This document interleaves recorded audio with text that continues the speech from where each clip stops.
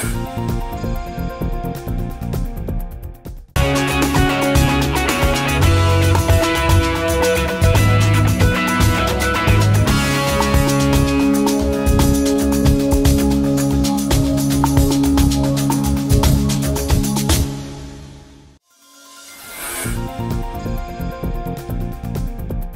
landmark that's greeted people coming into Marble Falls from the 281 bridge since 1946 is becoming a part of history.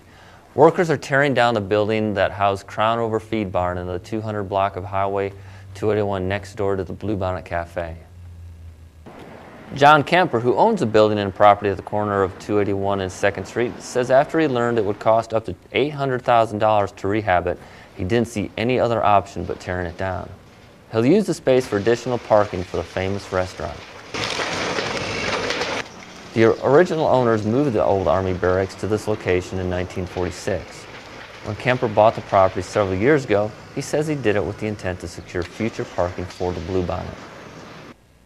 Crownover Feed, which was located in the building, moved earlier this year to its current location in the 1800 block of 1431 in Marble Falls.